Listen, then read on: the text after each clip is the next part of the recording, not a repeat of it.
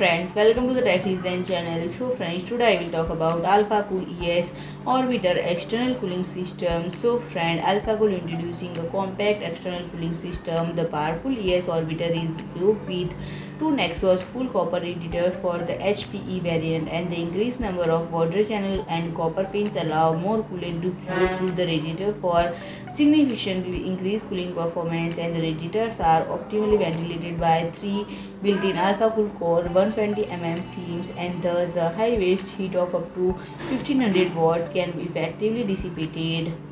In the compact design of the Orbiter, 360 TS is kept simple. It not only has an illuminated color temperature display but also two recessed handles that allow for easy lifting and transportation, and on the fill level indicator on the front it is possible to see how much coolant is in cooling system, and the fill port and the adjacent vent valve on the top make it easy to top up the liquid when needed. And friend, if you like my video, please do like, share and comment, and don't forget to subscribe my channel and press the bell icon.